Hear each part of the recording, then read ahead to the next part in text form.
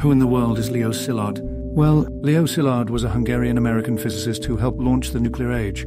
He is most famous for his contributions to the Manhattan Project, which led to the development of the atomic bomb. He was also a prominent figure in the development of other technologies, including the nuclear reactor and the microwave oven.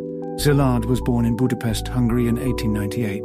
He studied at the University of Berlin before moving to England in 1933. After arriving in the US, he worked with Enrico Fermi in Chicago on the nuclear chain reaction. He was a key figure in the Manhattan Project and was instrumental in convincing other scientists to join the project. Szilard's legacy is one of both great achievement and moral contemplation.